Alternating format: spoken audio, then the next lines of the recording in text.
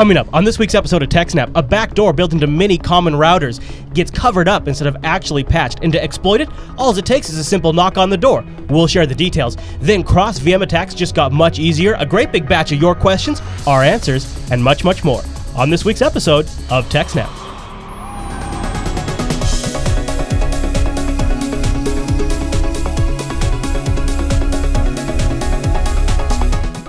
Hi everyone, and welcome to TechSNAP. This is episode 159 of Jupiter Broadcasting's weekly systems network and administration podcast. We recorded this episode on April 24th, 2014. This episode is brought to you by our three fine sponsors, Ting, DigitalOcean, and IX Systems. I'll tell you more about those great sponsors as this here show goes on. Our live stream, that's powered by the incredible Scale Engine.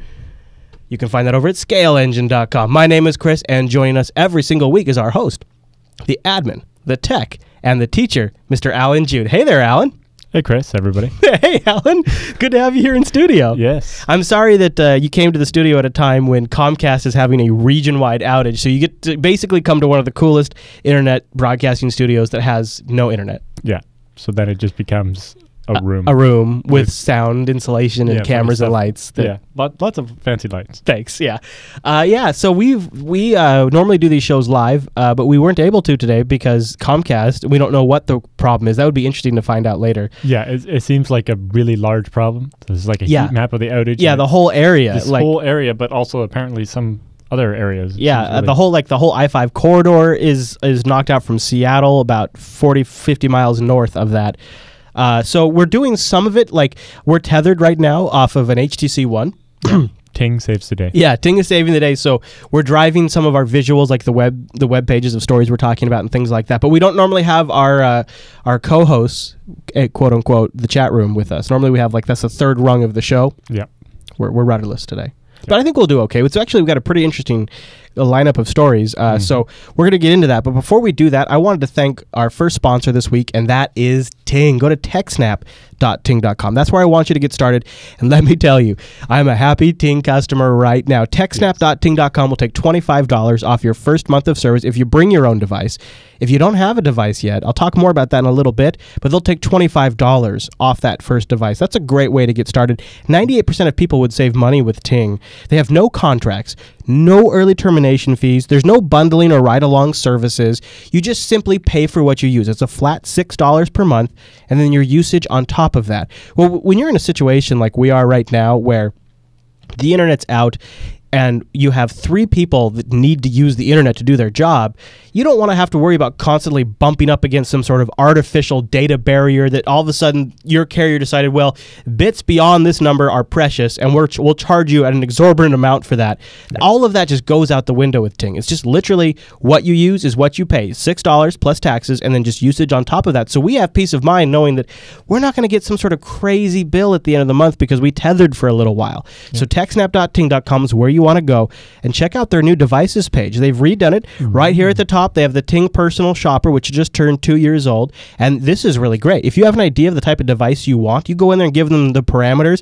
They'll go out and find a used one for you at a great deal. So the value there is incredible. But you can also just grab a SIM micro card for the Nexus 5 or the iPhone 5. They got the Nano SIM for the iPhone 5. They have some feature phones here. Look at this, Alan. 27 bones. You spend $27, you have this phone. You own it outright, and then it's just $6 a month. That's the value there is amazing. Yeah. And of course, they've got, this is something I'm seriously thinking about right now, is this Novotel MiFi. $119 out of the gate. And then after that, it's just a $6 hotspot. And then whenever you need it, you just turn it on. They've also got the Netgear Zing with its OLED screen. And you can now buy the iPhone 5 through Ting. They use their partners at Glide to hook you up. So if you want to get an iPhone 5, $250 for an iPhone 5 that there's no contract. No contract. That's incredible. They've also now got the Samsung Galaxy S5 Black. They just added that recently, as well as lots of other great devices. And Ting always has a really great blog, too. I recommend you check it out. They just had a really good...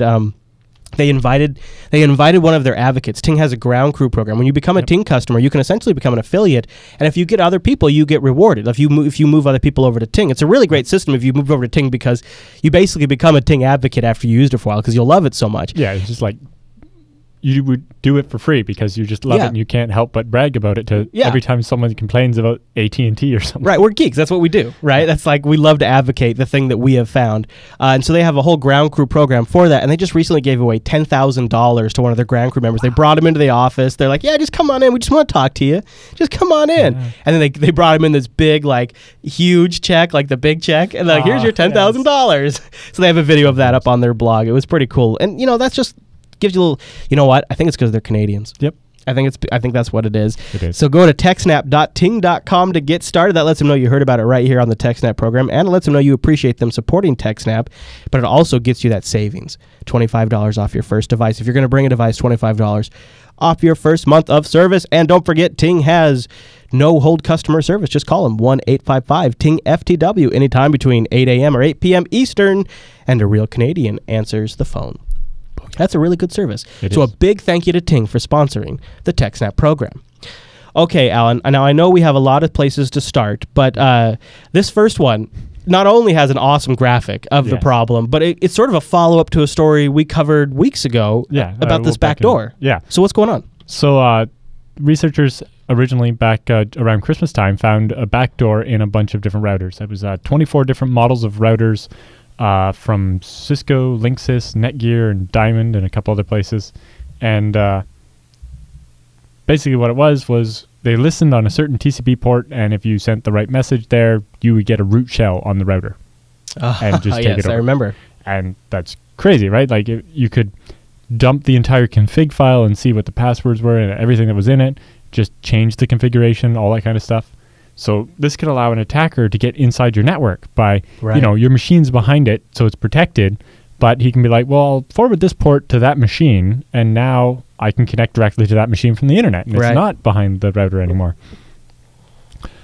Or make changes like, I want to do a man-in-the-middle attack on you, so I'm going to change the DNS resolvers in your router, which all your devices get from DHCP, to point to these malicious DNS servers I've set up. So now when you try to go to your bank, you go to my website instead and type your password. Right, or even just like snoop on you. Yeah. Like even if you just wanted to snoop on somebody and monitor their activity, you could use this vulnerability. Well, yeah, you could install TCP dump or something on the router and just make it copy every packet it gets and upload it back to you. Yeah, exactly.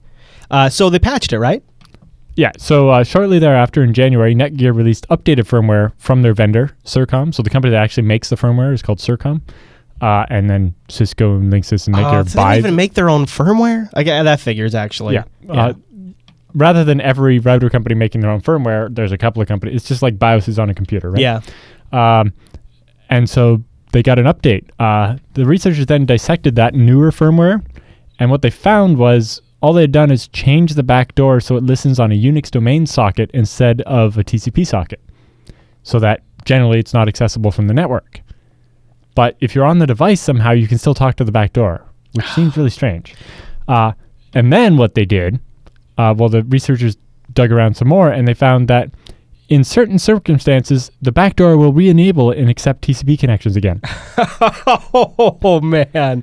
You got to be kidding me. Specifically, if the router ever receives a specially crafted Ethernet frame, it will re-enable the backdoor via TCP. It'll fire up the application. So basically, if it gets a certain packet, it will actually run a command, which is the backdoor with the flag to make it listen on TCP. And they also found a little bit more about what the backdoor can do. You can send a certain kind of magic packet over the LAN or the internet interface, but it's an Ethernet packet, so it's not routable. So you can only ever do it if you're on the same network segment. Okay. So if you're on the LAN or the wireless, you can do it. And if you're the ISP, which is one hop from the internet side of the router, you can do it. But if you're on the internet, you can't send this magic packet. Gotcha. But one of them enables the backdoor. One has the router reply to you with its MAC address. So you could send, say, a broadcast of that packet to everybody, and then each router that is vulnerable would send you back its MAC address so you could address each one of those individually. You can send a certain packet to make it change its LAN IP address, which might suggest what this is actually for, right? Yeah. So ISPs can manually just reconfigure everything.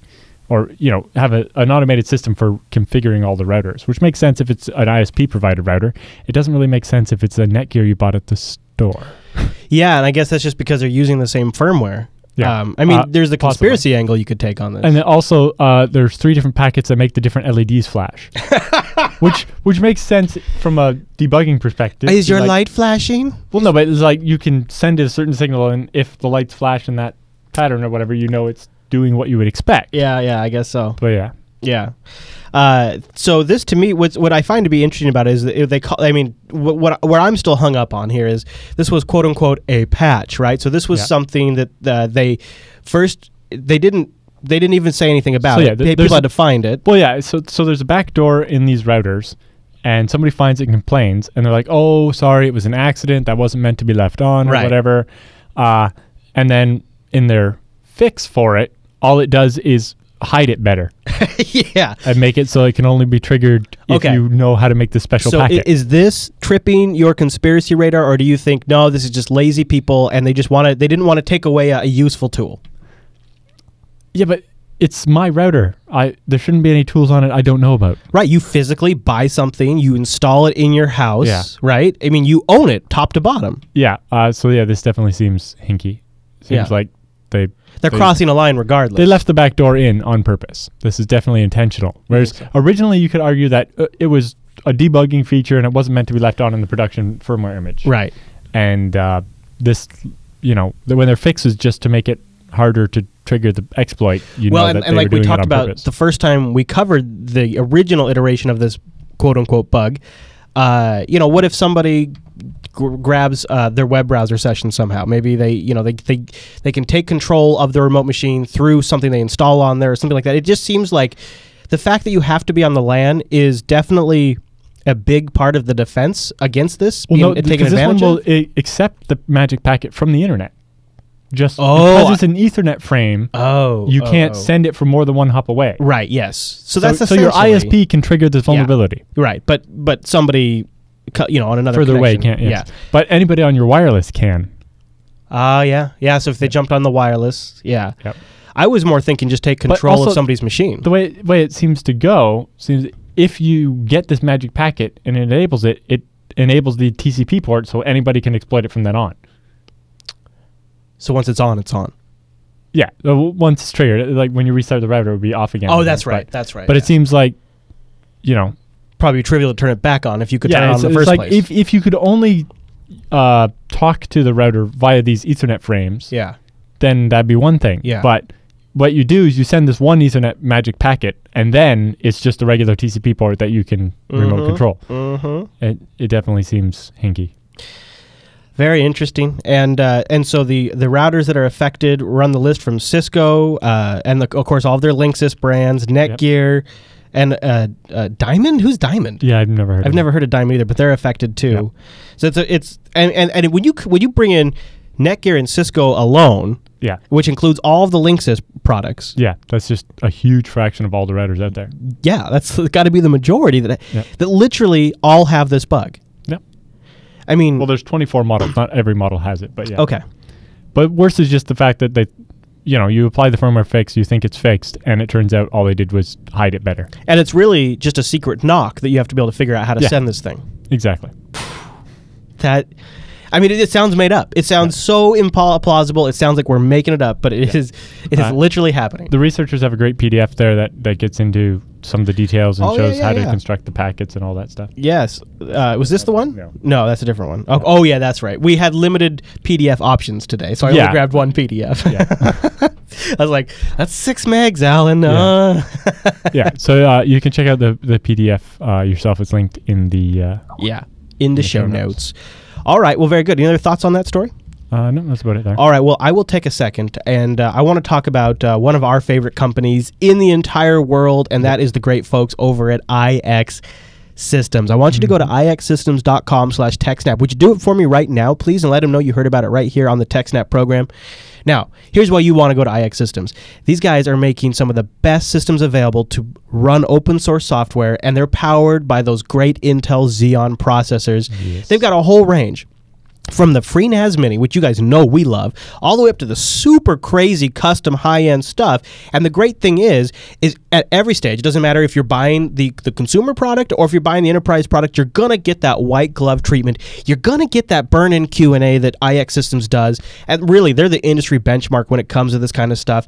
And you're going to get that entire wealth of expertise the entire team over at IX Systems has. I mean, they, like, if you could equate IX Systems staff to like a sports team, they like have a whole bunch of all-stars on their team. It would just be like the Hall of Fame people. Like really, like, and you know, the thing is when you get a group together like that are all working on a common goal, some amazing things can be accomplished and some incredible products can be delivered. And as somebody who's worked in IT for 13, 14, 15, whatever it is, makes me feel old when I say how many years it has been.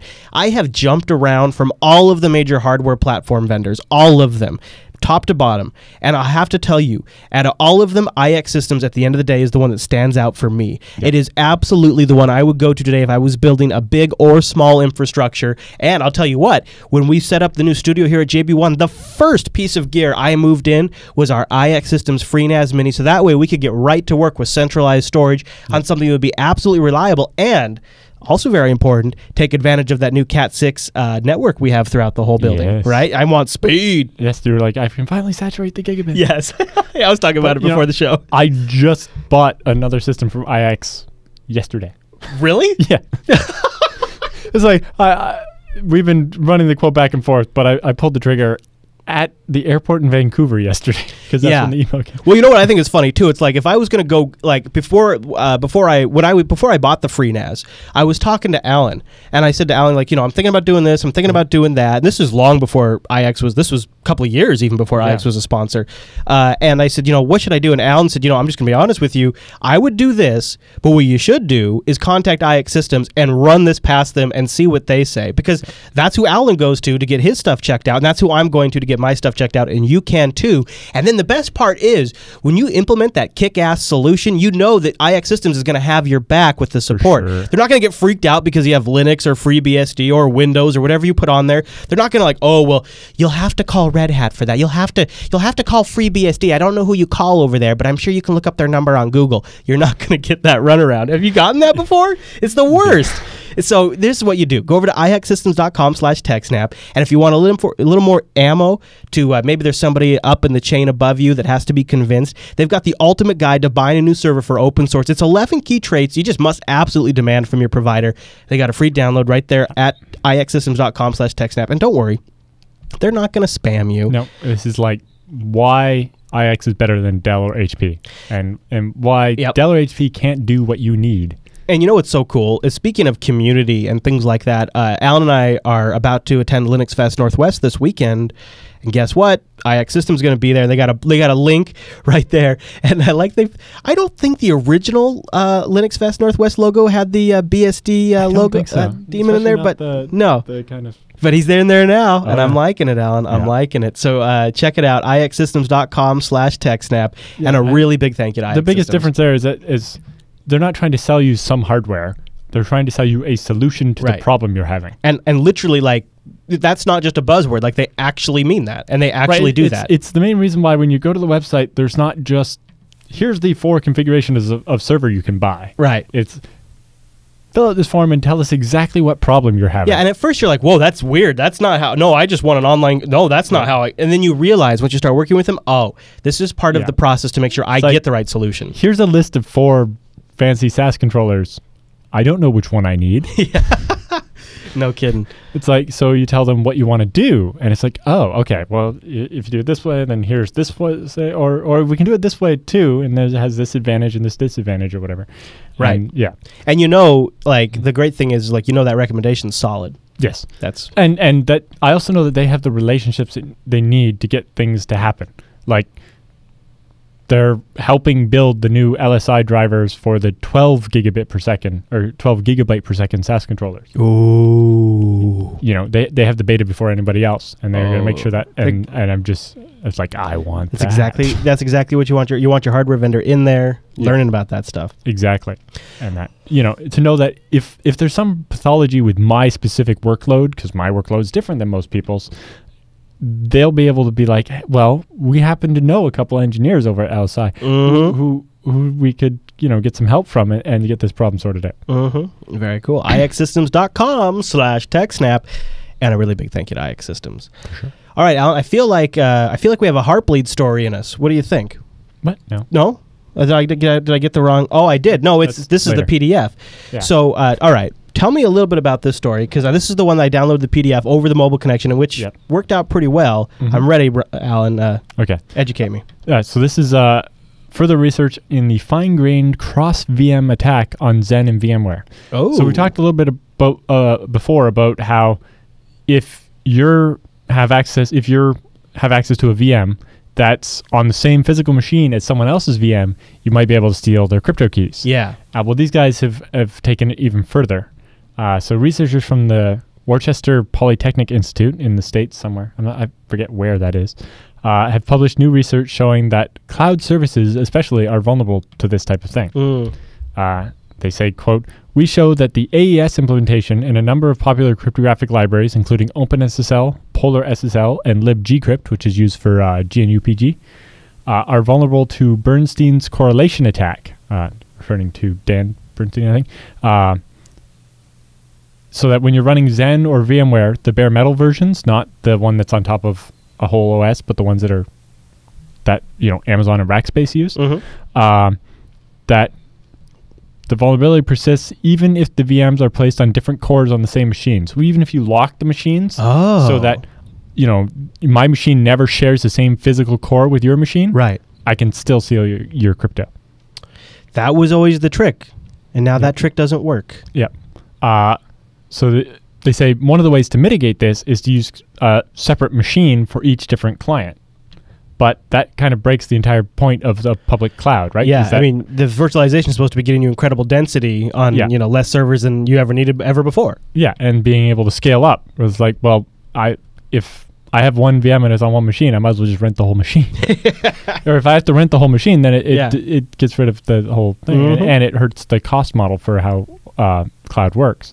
They also found, though, that using the AES-NI instruction that's built into newer processors mitigates the attack entirely, since it's never going through the RAM in the software. It just all gets done right in the CPU. However, many cloud providers are still using older machines that don't support AES-NI, right? Especially trying to eke out those investments. The cheapest Amazon instances run on old Opterons that don't have it. I see.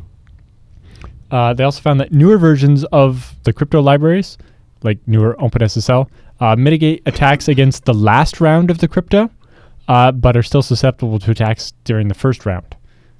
So because of that, they're suggesting that you use AES-256 instead of AES-128, because AES-256 uses 14 rounds of crypto, whereas 128 only uses 10. Okay. And so the paper goes into more detail and talks about how it works and the different methodologies they use to measure it. And so if you were going to finding the difference between running it on the bare metal, running it in a VM where it's only one VM running on the whole machine, or once you get multiple VMs on the same machine, and how that changes things. So let me ask you this. If you were going to set up, a scale engine VM service that people could rent out machines for, would something like Beehive be susceptible to a problem like this? I don't know if Beehive passes through the AES-NI instruction yet or not. So that's the general idea would be to allow the virtual machines to use AES-NI so that they're not vulnerable to this attack. Right. Gotcha. Interesting. And, a common question we've gotten on the TechSNAP program.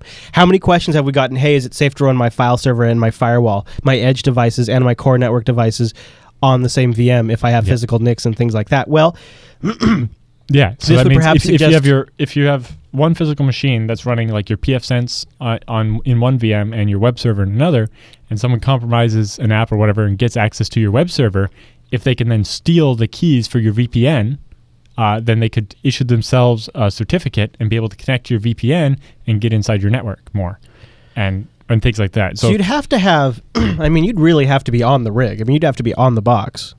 Right. You'd have to, basically, you're less susceptible when you have your own private machines like that. It's in the public cloud instance, it comes down to, can I get my VM to end up on the same physical machine as your VM? So it's very hard to target one specific person. but I can, start up my VM, poke around and see who my neighbors are and see if I want to steal anything from any of them. Right. And if I don't, shut down the VM, start it up again, and it probably comes up on some other machine. Right. And just bounce around until I find someone whose key I might want to steal. Yeah. Or just try to steal every key I can. It makes it's very hard to be able to see, I'm going to try to target this one specific person because I don't know where they live in the cloud. Right. That's what I was getting at. Is it seems like this would be particularly hard because you'd have to have some sort of knowledge of the virtual infrastructure layout to target anybody specifically. Right. And kind of by definition, the cloud is opaque. You can't see through it. Yeah. You don't know which physical machine you're on. I mean, Alan Jude might have a virtual instance on Rackspace, but I don't know that he's on server 125 out of 400 that might be in that data center. Right. But I guess if I hung out long enough and waited around, you would eventually find out. Yeah. I mean, and it depends also, do the machines move with live migrations or... right. But if it's long-lived and it stays on the same machine, how many times do you have to start and stop your VM before you might end up on the same machine as me? So I guess, is it worth giving second thought before you set up one virtual box that has your edge and internal stuff? Like, if you have the potential for someone to be... On your own machines, it's less of an issue. Mm-hmm. Because, they'd have to, completely root the one VM in order to try to steal something from the other VM. But, okay. Right. It's still a bit of a question about using the public cloud, Well, one of many. Yeah, one of many. And, part of where I come down on that, too, is this is, not to lead us into our next sponsor, but it kind of does, this is where I'm coming down on this kind of stuff, is nowadays there's enough options out there for this that if I'm not getting just full root access, if I don't get to audit the processes that run on the box and all of that kind of stuff, and granted I can't get to the host level, but even at the virtual level, if that is abstracted from me where I don't get to control the box, I think I'm out now. There's some services out there where it's, you don't ever really get full control of it, and to me that just seems like you just don't have enough information. It basically comes down to there's no sense to use shared hosting ever anymore. Right, to let anybody else's stuff run on the same machine. Yeah, I guess that is kind of a damnation of shared hosting in a sense. Yeah. Yeah, it's like I want to know everything that's running on my machine. Now, do you know?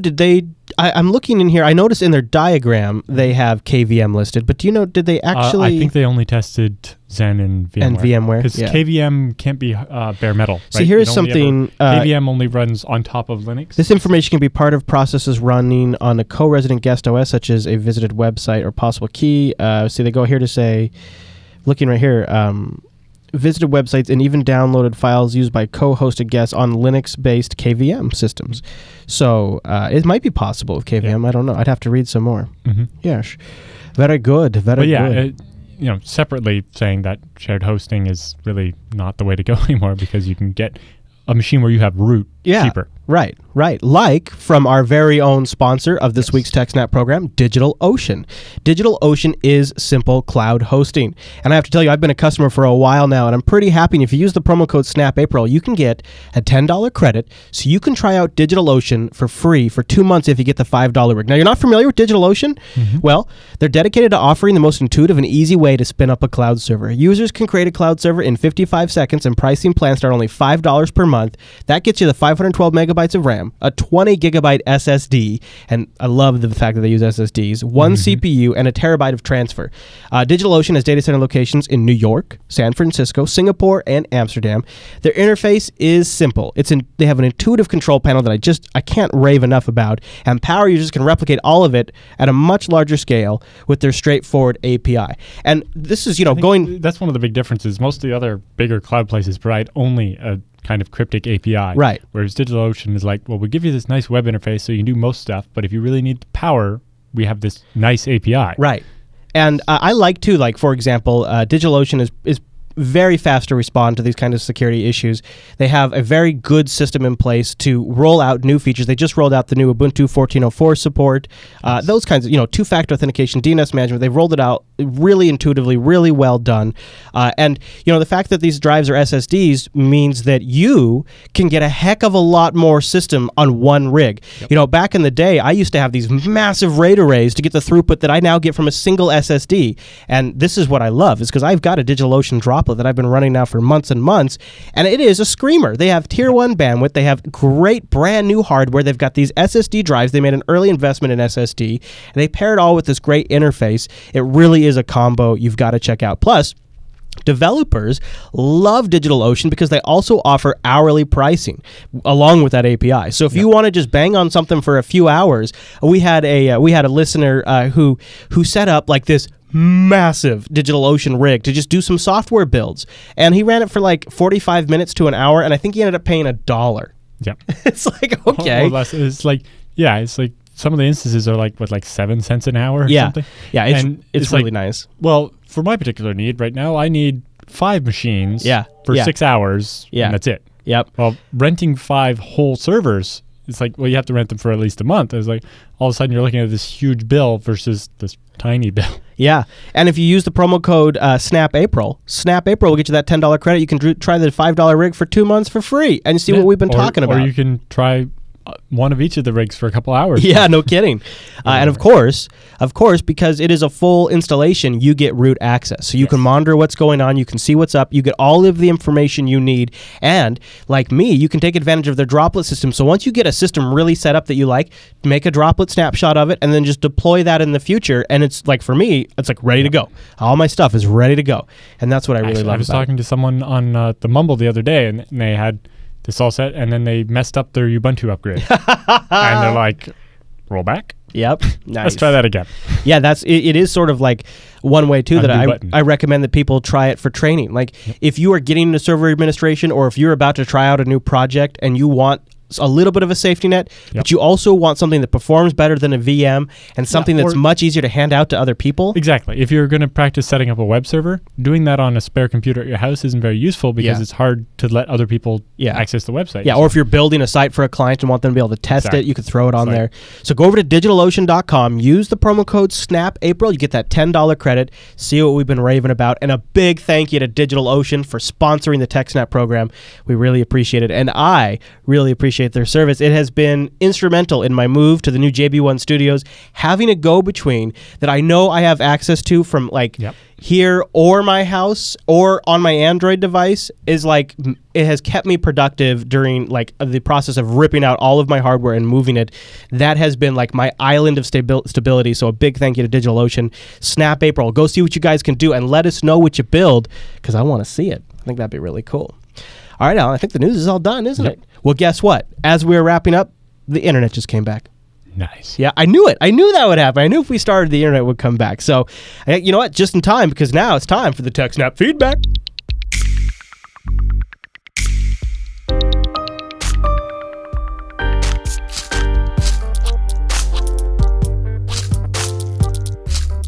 Thanks for sending your emails to TechSNAP at JupiterBroadcasting.com or popping that contact link at the top of the Jupiter Broadcasting site, or even better, starting a thread in our subreddit over at links.techsnap.tv. And Mr. Jude, our first email this week came in from Sean. Mm-hmm. And he was actually responding to an email from Brett from last week. Yep. And I like this. I like it when the community chimes in with their own solutions. So Sean writes, "Hi, Chris and Alan." Well, hi, Sean. "I thought I'd write in about how I solved a similar problem that Brett is having by backing up a bare metal system." Remember, Brett wanted bare metal restore. Mm-hmm. He says, "It serves as my desktop at work and as the only Linux administrator in a rather large government agency, I don't want to look like an ass because my workstation is down. I've been running OpenSUSE Tumbleweed. I've switched to this for 2 reasons, rolling release and Snapper. My partition layout is like so: 2 GB extended for boot, 80 GB root, which is ButterFS, a 1 TB home, which is also ButterFS, and then he breaks out varlib MySQL and varlib KVM. I think those are also on the same, I think those are ButterFS. Right. He says, I've been using ButterFS for over a year now with no stability or data loss problems. The secret sauce is to this is to tracking the Linux stable release from the OpenSUSE build service. You get newer ButterFS features than the main distro release, but keep a stable base. For those who don't know what Snapper is, it's a daemon that can be configured to automatically snapshot a ButterFS subvolume on a time schedule or in response to an event, such as a package installation. I then have a script that uses ButterFS to send and receive to my shuttle snapshots onto an external disk. In the event that my OS config gets borked, I can tell Snapper to restore a snapshot. If something gets nuked badly, I can boot from the USB key and restore snapshots from my external drive. I'm only on the hook for rebuilding my /boot manually, but I have a USB key that it can stand in. Mm-hmm. He says, I understand Brett is on Ubuntu, but all the technology is there. Fancy bash script and a cron job can get you most of what Snapper does, and a redundant disk for storing snapshots, of course. He says, sorry about the long post, but great work, guys. I've been hooked on TechSNAP from episode 1, and it's my favorite podcast since. Well, how about that? Yeah. Well, thanks for sending that in, Sean. But yeah, basically the key to any kind of bare metal backup is snapshots. Yeah. You need some kind of file system that can do a snapshot. Yeah. Whether on FreeBSD, UFS has very basic snapshot support, specifically so you can use the dump utility to get a consistent image of an entire partition. And then ZFS and ButterFS both have very rich support for snapshots. And the reason why this is a big deal, right, if you're backing up a 400 gig partition or something, well, you can't back up 400 gigs in 0 seconds. Mm-hmm. So as you're backing it up, if files change, all of a sudden your backup isn't consistent, right? You have the version of the file before, and then the other related file that depends on the first file is from a different time, and so there's a change and the files are inconsistent and it won't work anymore. Or worse, you're backing up a database or something, and you're backing up, you have half the file before somebody made a change and half the file after somebody made a change, and the entire file is unusable. Yeah.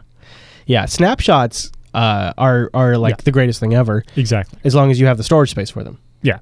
And you got a plan for that. And there's great, the tool I use on FreeBSD is ZFS-snapshot-management. Oh. Or MGMT, but it's in the port tree, and basically it allows you to say a schedule. So take a snapshot every 15 minutes. Yeah. Keep those for 4 hours. After that, only keep the ones that are divisible by an hour. So only keep the ones from the top of each hour, and then, for 3 days, and after that, only keep the ones from noon each day for like a month or whatever. So Mac Nod 0, I'm probably not, definitely not saying that right. He's asking about performance characteristics of ButterFS. I haven't used it extensively, but I will say, from my casual observations, having used it for about a year now on various systems, it seems quite performant until... And this is where I noticed a huge change in performance, and I've heard others repeat the same thing, when I got the drive really close to full. Yeah. Well, that's basically a problem with any copy-on-write file system, is that fragmentation happens when you get full, and it becomes harder to find blocks of free space.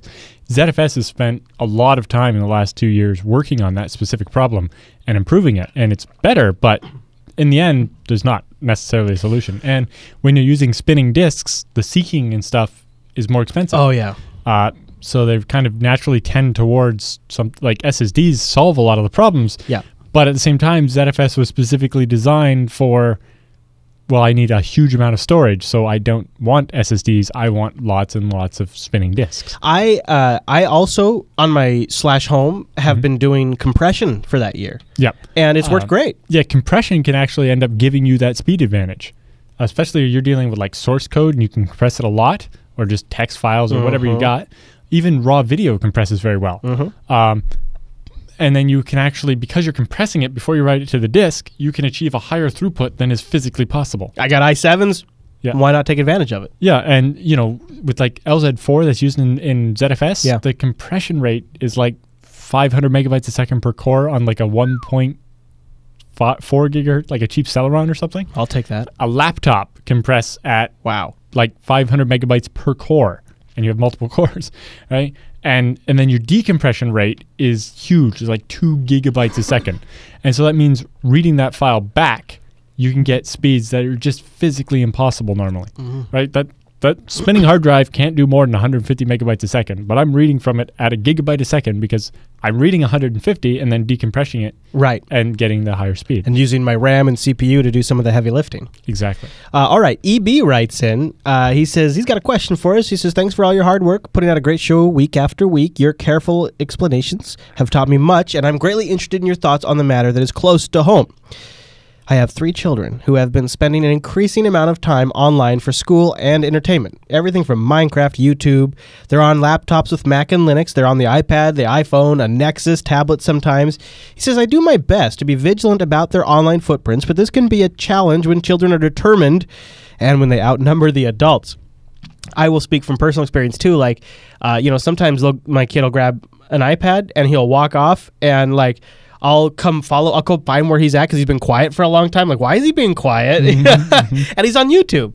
And so far, nothing bad has happened, but it raised some of these same red flags that EB's talking about. I remember go ahead. at BSDCan, I was talking to Matt Olander, and he got a ping on his cell phone. And it's like, my daughter somehow managed to get past the lockout and ordered something from Amazon on the Kindle.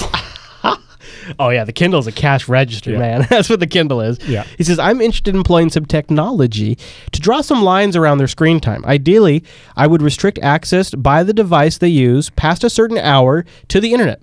Metrics on what online games they are playing and how long they are on would also be a bonus, but not necessary. Would something like pfSense or DDWRT do the job? Thanks again for your time and your advice. EB. I think so. Basically, for per device, you can use the MAC address. Because when you're on the local LAN, you get that with each packet. Sure. And so you could say, certain devices are only allowed on the internet up to certain hours of the day, and then they get cut off or something.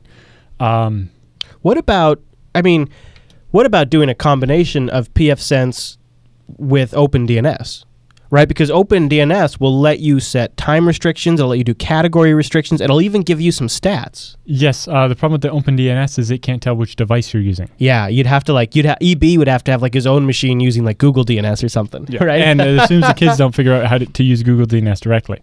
Yeah, that's true. And so that's why doing it on the pfSense where you have absolute control is easier. I don't know if there's a module to do time. I would assume there is. Maybe. And if not, then I'm sure DDWRT would have one. And if not, I'm very surprised no one has done that yet. I feel like it's a 1-2 combo, possibly. Yep. And if you could set on the Nexus device to open DNS too, then it would work even when you're out on the road. Yeah, well, you can configure the DHCP server to hand that out. Yeah, yeah. Yeah, and that would be a way to do it, right? Everything on DHCP gets open DNS, and then EB could set his machine to a static IP with whatever DNS server he wants. Yeah, and things like that. There was something else I was going to mention. Oh, for tracking time, I use this app called Rescue Time. Now, I use it specifically to keep track of my own time just for informational purposes. But they have a team version and stuff like that that's designed for using with groups. And it can. I used it a lot when I was working as a consultant because you can keep track of where you spend all your time on your computer. In to the level of in my IDE, it would track which file I was working on and the whole path of that file. And because I had a directory structure that told me, it told me the directory the file was in, and I had a different directory for each client, I'd be like, oh, I spent this block of time working on stuff for this client. Oh, that's cool. And so I could billing use it for billing, yeah. Yeah. And actually we make Lloyd, my code writing minion that I have, he does that? He uses that, and that's how we pay him. Silver51 in the chat room is also pointing out Dan's Guardian, which is a web content filter that runs on Linux or BSD. And so this could be another route to go. It's more of the actual web content filtering because you can block certain types of categories as sites and things like that. And I think it also, Dan's Guardian also does the time restrictions. So that could be another way to drive that. I don't know if you could load that on a pfSense box, but if it says it runs on BSD, I'm sure somebody would turn that into a plugin. Yeah. So Dan's Guardian, OpenDNS, and pfSense. I bet you there's a sweet spot in there, EB. Yep. I have so far for our house been using OpenDNS because I'm not so worried. I manually enforce the time restrictions. I just take away the iPads after a certain time.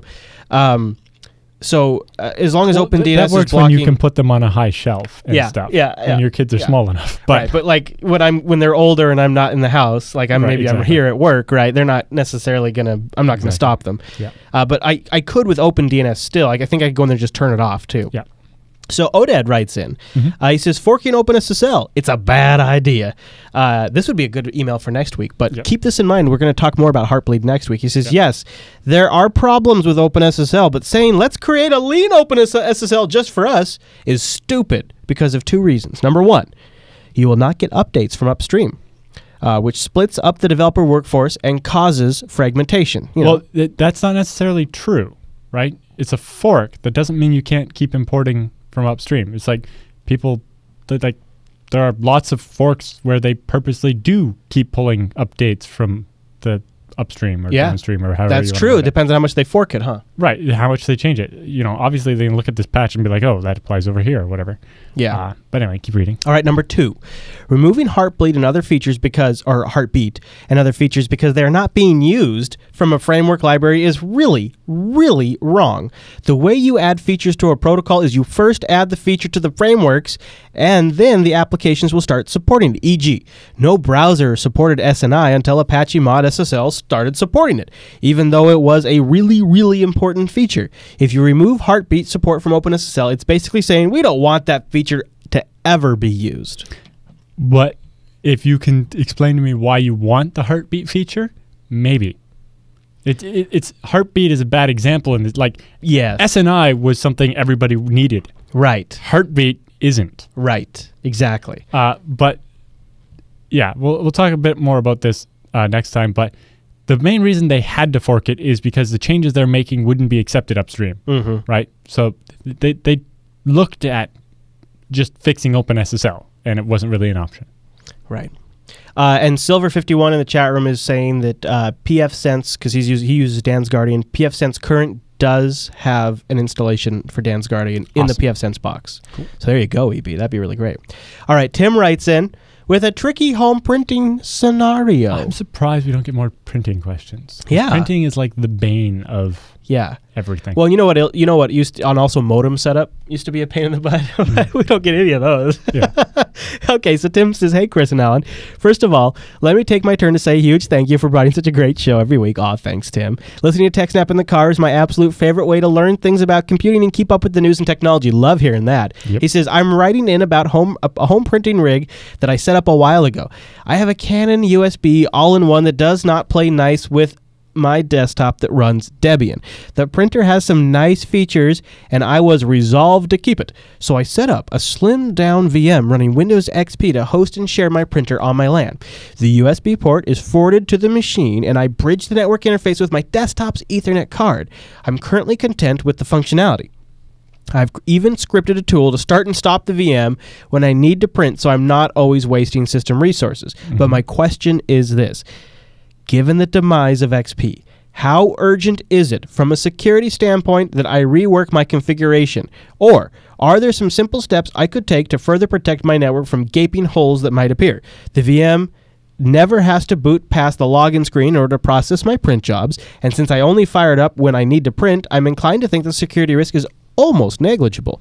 But I wanted to ask you guys for your input. Thanks again. Keep up the great work. Tim. Yeah, it's not exposed to the internet, so it should be okay. You might change, instead of bridging it to your whole LAN, you might switch it to use a host-only adapter and connect only to the host machine so that it never has access to the internet. Yeah, if you don't need to print from another machine. Right. But yeah, as long as it's not exposed to the internet, it shouldn't be bad. You're not running a browser or anything on it where you're going to be exposed to a Java or Flash exploit or something. Yeah, I mean, for Tim to worry, right? So first of all, if he's using a Debian desktop, it's not like he's going to download some sort of malware through Internet Explorer that's going to scan his whole LAN and find XP and then exploit that XP machine. Right. So the machines that are on the edge are already a safer caliber of OS. So that's one thing that you have good in your favor. And then number 2, dude, you're powering that thing on and off. Like, all you got to do is take a snapshot when you know it's in a good state, and then if anything ever were to happen, just revert the snapshot. Exactly. And or always revert the snapshot. Yeah, you could. Right? You have a snapshot and just run it, and when you're done printing, you turn it off and you say, don't save the changes. Yeah, I actually, Tim, and then it's frozen. I think this is probably how a lot of businesses that are probably in your same situation need to think about this. The one possible scenario you might be able to go through is kind of bouncing off what Alan was saying is you could set up cups on your Debian rig to print to a Samba share. And so you could do the host-only adapter so that only the cups installation on your Debian rig that the VM runs on is seen by the local host.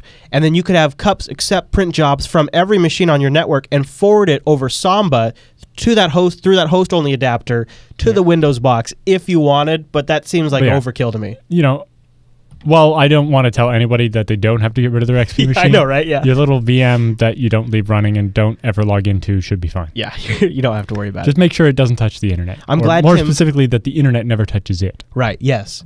I'm glad Tim's thinking about this. And the fact also, the fact that he included that little tidbit that it never logs in, which means there's like pretty much no desktop session running on that thing. Exactly.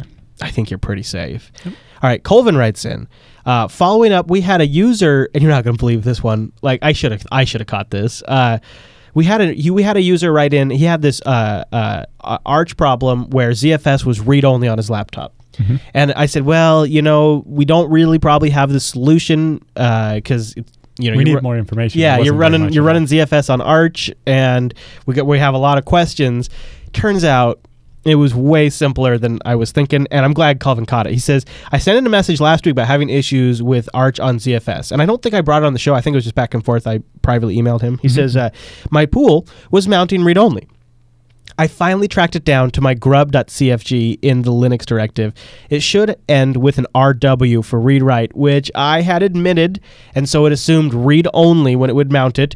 Once I added RW, and he includes the line here if you're watching the video version, my problem was solved. I just want to give you an update as you expressed interest in a ZFS Arch server yourself. Thanks for the awesomeness, Colvin. Yeah. So there you go. So yeah, but normally that just makes it read-only in single-user mode, and once it finishes booting, it would mount normally, but... that's ZFS, and I think it's nice with Linux. Because see what he's doing is his root is ZFS or ZFS, and so I think that like if it was like a /home that was ZFS or /var, I don't think it's a problem. But like in FreeBSD, when you boot in single user mode, your / is read only, and then when you get up into multi-user mode, it's not anymore. Right. But I guess that's FS tab remounting it. Yeah. So I can see how that. Yep.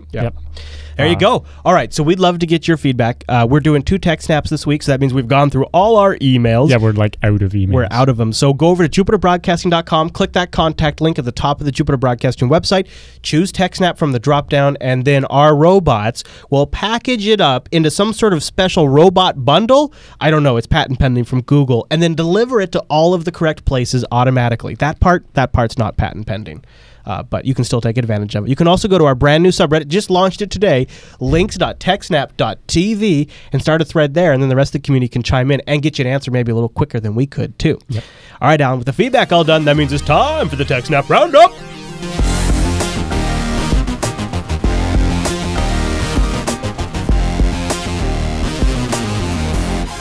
Welcome to the TechSNAP Roundup. Yeah, that's what that crazy music means. Now, the Roundup are stories that just didn't fit at the top of the show, but we still want to talk about them and give you some links to follow up on your own after the show. And a lot of these links came from our subreddit over at links.techsnap.tv. I don't know how. It's brand new. We just launched it today.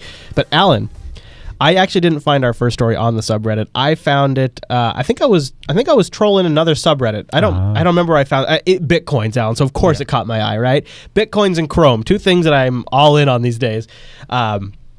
This one just makes me shake my head. There is now a Chrome extension, as of this recording, that is still in the Chrome Web Store that steals your Bitcoins. Go figure. And here's what I love about it. It's a Dogecoin live ticker.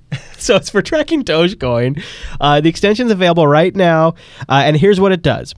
It takes your wallet address and it just simply replaces the developer's address in there. So when you try to send money to your own wallet, it just quickly swaps in the developer of the extension's address, so you send the money to him. Actually stealing your Bitcoins, because it's assuming you don't have any. Well, I guess. It just tries to intercept every time you want to send some to yourself. Or if you're moving funds around, I suppose. Yeah, if you're trying to withdraw from a mining pool or a exchange or something. What's kind of bogus, I think, and I know Google doesn't really vet the Chrome extensions, but like there's like a whole bunch of reviews in here that it's like, oh, except for this guy at the bottom, great effort, really useful.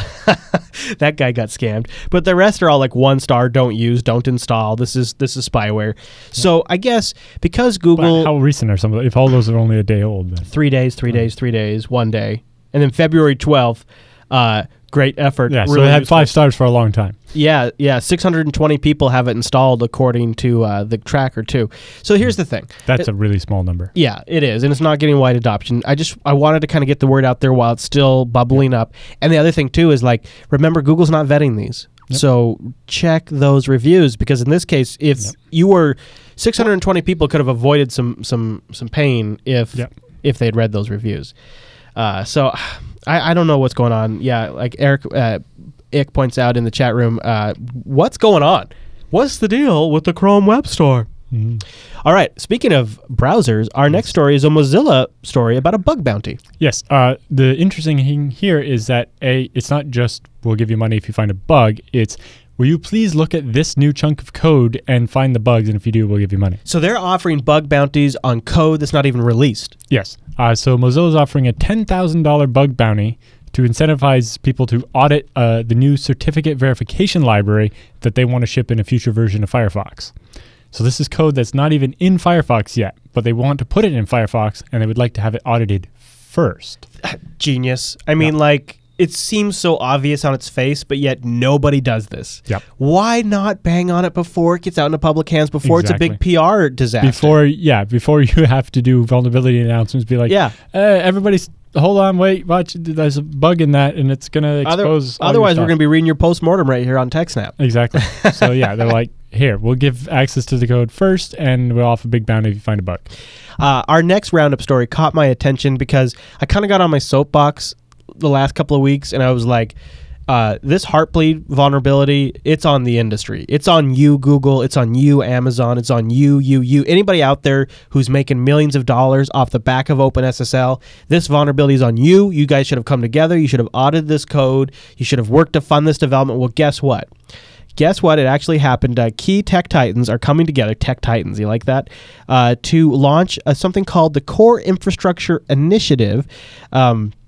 It's made up of Google, Intel, Cisco, and Microsoft, which I didn't even really know Microsoft used OpenSSL. It's starting with OpenSSL. It's going to expand beyond OpenSSL. There's a bunch of other companies in there. I think Dell and a bunch of other places. Let's see down here. Amazon, Cisco, Dell, Facebook, Fujitsu, Google, IBM, Intel, Microsoft, NetApp, Rackspace, and VMware are all involved. Yep. And so this is, what's interesting about this is it's starting with OpenSSL. And here's the part that I wanted to ask you about, Alan. They are essentially managing it through the Linux Foundation. Yep. So the money's going to go to the Linux Foundation, and then the Linux Foundation is going to hand this out. Are you comfortable with that? It sounds like they're talking about doing fellowships. So they basically pay someone to work full-time on working on a certain project or something. And that can work. It really depends on some of the politics involved. Are they going to be, they can only work on code that's going to be released under the GPL or something? Well, does this inherently... this is not a Linux problem. OpenSSL already has its own license, and they can't change that. It's not GPL. It's not even specifically Linux code. Right. So that doesn't have me as worried there. Okay. Okay. So you think that's good? To me, it seemed like a mismatch. It seems like the Linux Foundation... The Linux Foundation doesn't necessarily seem like the best place, but they have infrastructure already. Right. Whereas starting a new foundation, it would take them a long time. And they have a trusted brand. And the other thing is like... I do think Linux took a bit of a PR beating over this, and it seems like if you're going to have some neutral third party when you can have Facebook and Google working together on something, you're going to have somebody step up and take that on. And the thing is the Linux Foundation already has relationships with all these companies. Right, and they already have everything set up to handle the money, and they already have... So it's just... It would take so much time and effort to set up a new foundation called the Core Infrastructure Foundation or something. Right. And it'd be like, IBM and HP arguing over who should be in charge. Right. And so in this case, it kind of solves a lot of those problems. This is good. This is good. It's like, how are they going to pick which projects at the same time? It's like, I would say that OpenSSH is just as important as OpenSSL, Right. but nobody ever gives any money to that. Well, I think the fact that they called it core infrastructure is a good sign. I mean, Yeah. a lot of things fall under that. Yeah, but they didn't. It was interesting they didn't mention what any of the other ones would be. Like, the first thing we're going to look at is OpenSSL. It's like, well, what else, though? Well, and don't you got to figure, like, this came together pretty quick. These are companies that I don't think are known for moving very fast, and Right. yet they all just got in on this in the last couple of weeks. Right. So- But, with that number of companies, the number can be small enough that it just takes one person at Google who has Yeah. enough authority to allocate that amount of money. Yeah. Well, all right. Let's talk about, while we're talking about Cisco, let's talk about, Cisco's going to help out the FBI and law enforcement, aren't they? They want to help make intercepting your IP packets a standard. Yeah. So RFC 3924, Oh, rolls off the tongue. Architecture for Lawful Interception of IP Networks. Basically, they found that governments all over the world are passing laws saying that, they have to be able to intercept certain traffic, wiretapping Skype calls or whatever it is. Sure, of course. And Cisco's like, well, the law is different in every country. We need just kind of a standard way of addressing it. And so they're trying to come up with a set of a standard on how they will address So this is helping the government spy on people. So for at the them. RFC level, this is something that wouldn't necessarily just be limited to Cisco products. Right. Well, essentially. they're making this an open standard. Right. Well, basically, RFC stands for Request for Comment. Yeah. It's like, I think we would do it this way. What does everybody else think? And it invites people to give feedback. And Just eventually, feels a little dirty it becomes to me. a protocol. Feels a little dirty to me. Yes. It is. We're standardizing spying on you. Yeah. And you could almost argue that before this was suggested, maybe one of the benefits of the IP protocol was that it didn't have this built in.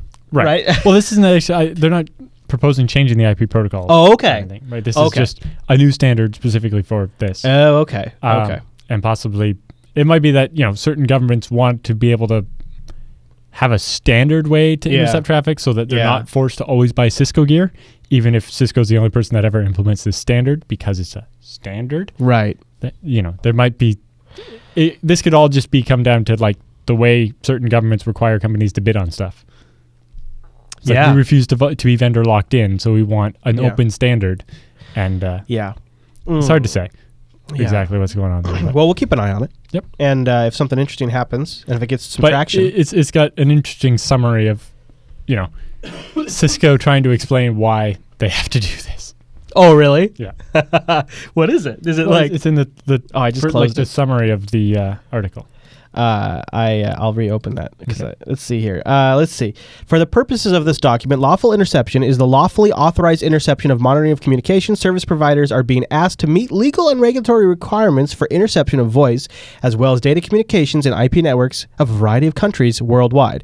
Although requirements vary from country to country, some requirements remain common, even though details is such that the delivery and the format may differ.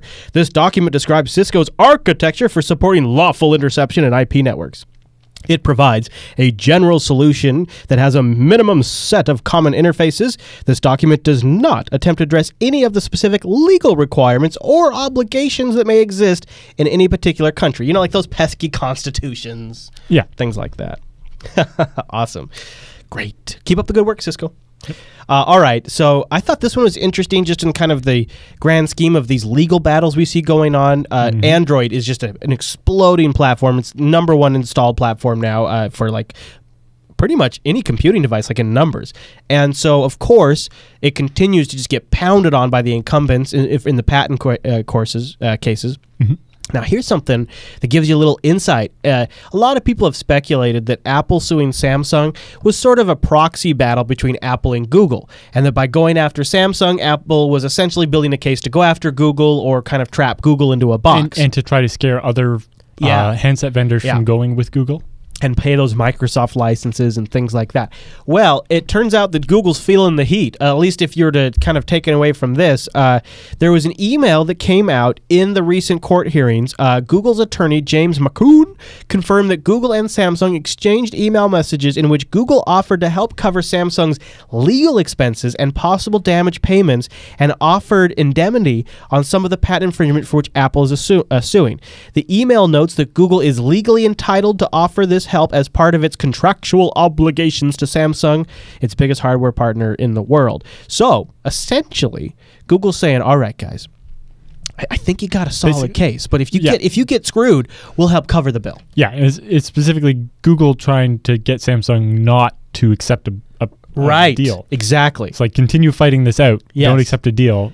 And you know, Samsung's like, well, there's a risk. If we continue fighting, we might lose. And Google's like, well, we'll help with that. Don't worry. Yeah, I think Samsung's a little nervous right now, and so Google's like, oh, we got your back, buddy. Yeah. It's okay. We're rich. So there you go. Kind of, it's getting a little dirty. All right, I love this one, Alan. You threw this one in the roundup. It's the design flaw that almost wiped out a New York City skyscraper. Yeah, and so it's basically, you know, an engineer designed something, and then when it was actually being built, the builder cut some corners, made some changes, make it cheaper. No. And then it turned out that, you know, if the wind blew in a certain direction, the building would fall over. You're kidding. Yeah. And so then, you know, apparently a student noticed this when he was looking at the drawings or something. He was like an apprentice or something on the doing the building, and he noticed the problem, and he brought it to the original architect, and they agreed that yes, this is a problem.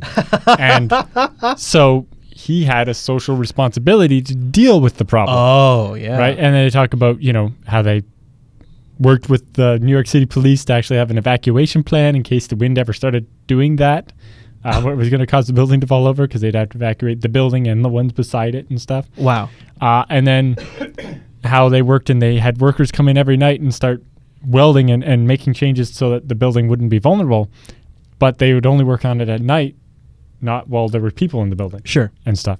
Yeah. And so it's kind of an interesting story about how, you know, the design is separated from the implementation, and it's often not the same person doing it. In tech or construction. Yeah, exactly. Like, this is just general engineering of any kind. Yeah. And how that little change they made over here to make their job easier actually ruins the whole design and causes the problem. But also how the designer kind of has this social obligation to fix the problem when he becomes aware of it. Yeah. So here, look at this line from the article. For every year the Citigroup Center building was standing, there was about a 1 in 16 chance it would collapse. Yeah. Man, that's I don't even run my servers at that kind of risk level. I mean, come on, give me a break. All right, our next roundup story, the entire internet is blowing up about it today. It is the #1 story on every forum, every news site I went to, and unfortunately, it is not a good one. The new FCC chairman, who used to work in the mobile industry and in the cable industry and then got in as the FCC chairman, announced today that they're considering setting up a fast lane. The Federal Communications Commission said that on Wednesday, that was yesterday, that it would propose new rules that allow companies like Disney, Google, or Netflix to pay internet service providers like Comcast and Verizon for special, faster lanes to send video and other content to their customers. Ooh. Tom Wheeler, the FCC chairman, defended the agency's plans late Wednesday, saying speculation that the FCC was gutting the open internet rule is just flat out wrong. Rather, he said the new rules will provide for net neutrality. The New York Times... the opposite of I know. Like, he's living in an opposite world. The New York Times goes on to note that the rules are also likely to eventually raise prices for customers, as the likes of Disney and Netflix will just pass on the cost of that fast lane to their customers, which, of course, they will, because if they have to pay more to transmit the data. Exactly. So, Alan, you stream a lot of data. You stream a lot of video. Jupiter Broadcasting's one of them. Yep. Are you worried about companies like Scale Engine? For sure. Because basically Comcast would be like, we're going to purposely make the experience of our users suck so that you have to pay us extra. Well, and even if you're just in the overall everybody pool that is just the same for everything and not in that faster lane, then you're already at a disadvantage. And I'll give you here's an example and one of our giant competitors can afford to pay for that fast lane, and we can't. Well, here's an example of something that's already kind of happened in a way. It's not this same thing, but it's the beginning echoes of it. Netflix streaming on the Roku and on like every device except for Apple TV. It's streamed like from, the whatever setup they have. Maybe it's the Netflix CDN box. Maybe it's directly from Netflix. On Apple TV, On Apple TV, Apple has a special deal, I guess, with Netflix, and they actually are streaming Netflix content from the Akamai CDN. So on Apple TV, I don't know, I haven't tried this, but on Apple TV, supposedly the Netflix streams start up faster and go high definition faster with less buffering because Apple has essentially bought a fast lane for streaming. Yeah, it's not the same thing, but you can see the beginnings of it. Yeah. Well, Akamai is basically doing the same thing as a Netflix CDN box, but they've been doing it for 15 years, so they have a bit of a head start. And so the experience is, well, Netflix plays better on my Apple TV than it does on my Roku. And Roku is not financially in a spot where they could pay for all of their customers to stream that video. Exactly. So, and when you get this fast lane, I am really worried because, for example, maybe... but it's really comes down to, Comcast saying that we need this so that we can compete with Netflix and Google. It's like, well, so they specifically want this to disadvantage Netflix and Google, right? It's like, yep, no, this has got to be, you're just the plumbing. Yeah.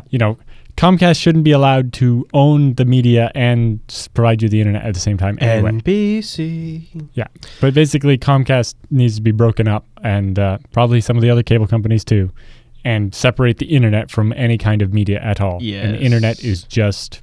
deliver packets, and you're not allowed to even look at them. You can't discriminate, right? Yes. Deliver the packets. Just be a dumb pipe. Yep. That's what you know what? And I'll gladly pay for a dumb pipe. Like, yep. I don't know why they don't want to be that. I know they just want to keep selling more stuff on top of it because they have to be huge corporations that own the entire market. But really, I just want a dumb pipe. Yep. All right. So any of you out there that use Net Support Manager, some bad news for you, huh, Alan? Yeah, there was a vulnerability in Net Support Manager that could allow an attacker to steal data. So Net Support Manager is a way to remotely manage desktops and stuff. Mm-hmm. And guy found a couple of vulnerabilities in it, and then those came out, and then he later improved the vulnerability even more to the point where the user doesn't even know that their machine is being taken over. So instead of having to use the tools, you can actually just use Nmap now and take over a machine or something. Are you serious? Yeah, looks pretty cool. I got Nmap right here, so I'm good to go. Okay, so we have a link in the roundup if you're a Net Manager user. Yeah. Our next story in the roundup: poor patching, weak credentials open the door to data breaches, says Verizon. Yes. So Verizon had their data breach investigations report. Verizon has this unit that goes around and investigates when there's these data breaches. They look into how it happened and do the postmortem and that kind of stuff. Yeah. And then they compiled the data from all the customers that paid for that, and found that the most common causes of breaches are not applying the patches and having weak passwords. Surprise, surprise. Yeah. And then when you take it away from that, I think the next thing in their list was the exploitation of some sort of remote desktop software, but that was actually way lower on the list than bad passwords. Yeah, but that kind of applies to our previous story about Net Support Manager. Yep, exactly. So Verizon released a crazy PDF. It's got all these kind of charts and stuff. I tried to read through it, but I kept falling asleep because it was early this morning. And that's what I took away from it, is still today, after everything we've talked about, after everything everybody's talked about, it still comes down to freaking passwords. And patches. And then remote desktop. Yeah. But remote desktop was a distant third on Yeah, and remote desktop is usually only vulnerable when? Bad passwords. Weak password. Yes. Guess what? Surprise, DDoS attacks are increasing. Are you surprised? Well, specifically, it's more that the attacks are increasingly being used rather than to disable a service to either distract the administrators or to cover up the fact that some theft or fraud is occurring. Right? So they're while they steal something, they start a DDoS so that people are busy looking at the DDoS and not noticing the theft of data or the fraud that happened. Right, to delay the discovery of the theft or the fraud long enough to make it easier to get away with. I feel like I've seen this happen a lot in a more micro version in the Bitcoin community. Yeah, using it to disable the exchange to drive the prices in different directions. Jam the logs, distract people, rise the prices, drop the prices, buy, sell, all that kind of stuff. And DDoS have been the key. We talked about it when a bank got hacked into with the wire transfer system. Right. They then did a DDoS to distract the administrators. Right. Because basically, if they don't notice within a certain amount of time, it's harder to get the money back. Yeah. Right? Because once the money gets to the bank where they wired it, then they move it around, and eventually get it out, and it's not possible for the bank to claw it back. Right. But if they can notice within the first so many hours, they can claw the money back. But they use the DDoS to delay the discovery long enough that they were able to get away with it. Pretty tricky. Yep. Simple attack, something that I think a lot of people brush off as, oh, that's just kiddie stuff. But you can actually, when applied correctly, basically use it for cover. Just use it for a distraction. Yeah. That's good stuff. All right. Well, links to everything we talked about in today's show is in the show notes and essentially listed out in the chronological order that we went through this stuff, and including all of the emails for the feedback and all that kind of good stuff. Just go over to jupiterbroadcasting.com and look for TechSNAP 159. And also, while you're there, why not grab the RSS feed and then just get the show weekly, and you don't have to worry about it. You just put in your favorite podcast client and download it. And do me a solid. If you're an iTunes user, please give us a rating and a comment.